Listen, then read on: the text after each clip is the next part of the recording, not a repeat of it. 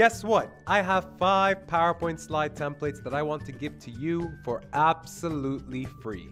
Each and every slide is fully customizable to your needs. Whether you're presenting to your boss, your professor, your colleague, your employees, or your mother-in-law, you can use these 5 slides in any way that you'd like.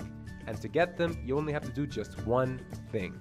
Click on the first link on the YouTube description and sign up to the SlideCow mailing list. Your welcome email will consist of a download link with these slides. Thank you and enjoy. Welcome back to another video from SlideCow. My name is Yo-Yo and together we're going to make your slides amusing.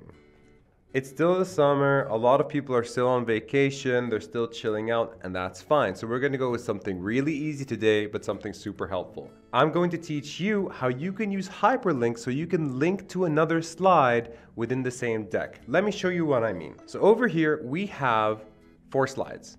We have 1, 2, 3, and 4. Now obviously, as you can see, these icons, right, correspond to these slides. The football, yes, I call it football, not soccer, sorry. All right, the football corresponds to the second slide. The basketball here corresponds to the third slide. And the volleyball over here corresponds to the fourth slide. Now, traditional presentations have the following, right? You have this thing load up, and then whenever you press space or click on your clicker or whatever, you automatically move to the next slide, like so. But there is actually a simple way to make your entire presentation super interactive and super fun for the audience. And it is awesome, right? And what I mean is I'm going to teach you a technique that you can use where you can literally click on this football icon and be taken to this football slide. Same thing with the basketball and same thing with the volleyball. And I'm going to teach you right now. I'm going to cut to the chase. All you have to do is go to Insert, click on Shapes, click on this rectangle, and then just draw a rectangle over every icon. So I have one rectangle over here, I have one rectangle over here, and I have one rectangle over here, right? Now, before we play around with the colors and the opacity and whatever, click on the first rectangle and then press on Control K, right? This opens up a hyperlink dialog. It says Insert Hyperlink, right? That menu's right there. Then on the left side here, right, all you have to do really is click on Place in this document, right? And then what you have is a number of options, right? We want this link here, right, this box to go to the football slide. And where's the football slide? It's slide number 2. So we're going to click that. And you can see the slide preview over there. So you can click OK. We're going to do the same thing for this box, right? Let me just show you that again. I'm going to click on this box and press Control K. And then I'm just going to click on slide number 3 because here we're talking about basketball, remember? So this is going to be this one. Cool. I'm going to do the same thing over here. I'm going to click on the box, press Control K, and then move on to slide 4. Awesome. All right. So we now have these 3 things, and we can check if they work, right? So let's just go full screen. If I was to click on this box now, I should go to the football slide. Is that correct? Yes, it is. Okay, cool.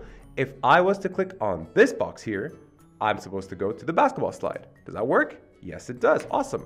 So if I'm supposed to click on this slide now, am I going to go to the volleyball slide? Yes, I am. And I do so immediately, right? That's what's powerful about this technique.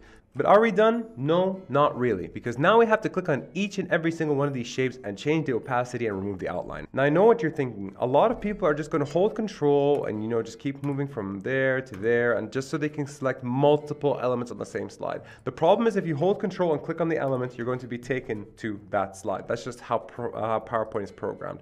To avoid this, just hold Shift as you're clicking on different things, right? So 1, 2, 3. Awesome. Okay, cool. So I'm going to go to Format. I'm going to go to Shape Fill. I'm going to click on No Fill. And then I'm going to go to Shape Outline. And I'm going to click on No Outline.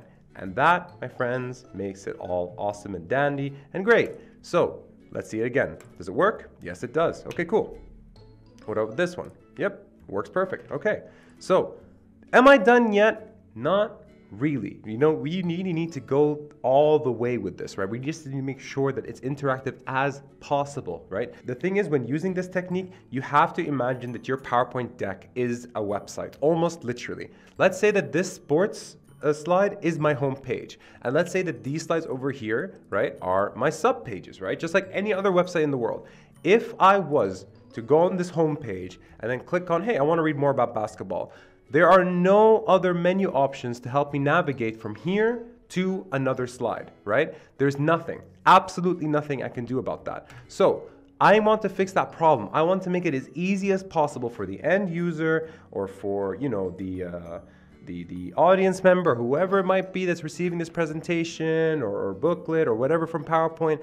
I want them to have full navigational abilities within the PowerPoint deck, right? So to do this, I recommend the following. So I'm just going to go to the second slide here and press Control V. And this is essentially just, you know, a house icon over a circle. Now, if you don't know how to bring in icons into your PowerPoint slide that are completely editable, by the way, this is completely editable. You can change the color, you can do whatever you'd like. Or you do not have the Insert Icons button within your PowerPoint software, then please click on the info button on the top right corner or click on the link in the description and I'll show you how you can bring in any icon you'd like into PowerPoint and make it completely editable. But for right now, I'm just going to be using this. All right, so we have a house icon, which represents home, quote unquote, and we have a circle behind it. Cool, that's amazing. So we're just going to follow the same technique that we had before. We're going to go to Insert, click on Shapes, and we're going to click on this rectangle over here. We're just going to draw the rectangle over here just like this. Maybe just make it a bit smaller, just to, you know, for let's just say for cosmetic sake. And we're going to do the exact same thing. We're going to press Control K. We're going to go to place in this document and we're going to put in slide 1 just like that. We are going to remove the fill. We're going to remove the outline. Okay, awesome. All right, awesome. So once we're done with that, let's see if it works. Does it work? Yes, it does. So now I have a link to the slide and a link back to the home page. So that works. Awesome. So what I can do now is I can copy these and just paste them. And now what we have is a full-fledged system of hyperlinks that work flawlessly. It's awesome. I love it. And you're going to love it too. If I was to go to the volleyball page, go to the volleyball page, you know, cool, awesome photo, click back to home, and you're back home. Click on the basketball page, same thing, right? And, you know, it doesn't seem much here because these are just photos, but when you have lots of information that you need to categorize, maybe a table of contents, right? This would be awesome. And by the way, before you even ask, yes, if you were to export your presentation as a PDF and send it over to a client or whoever, it still works. The hyperlink still stays in place. Check it out. It still works. It doesn't look as pretty, but it works, right? You can see where you're clicking, and you can see where you are going. Now, obviously, this technique does work best when you're in a PowerPoint presentation or whatnot, but for all intents and purposes, the hyperlinks do work in PDF format as well, which can be very useful to some consultants that I know. All right, guys, that's all I have for you this week. I hope this tip was useful. Please, if you have any troubles or whatever, just leave a comment, you know. If you do like this video, please leave a like, you know. Do subscribe to SlideCow, you know. Do share the video. Go out there, make the SlideCow name known. I love you guys. I will see you next week. This is Yo-Yo signing off. Bye-bye.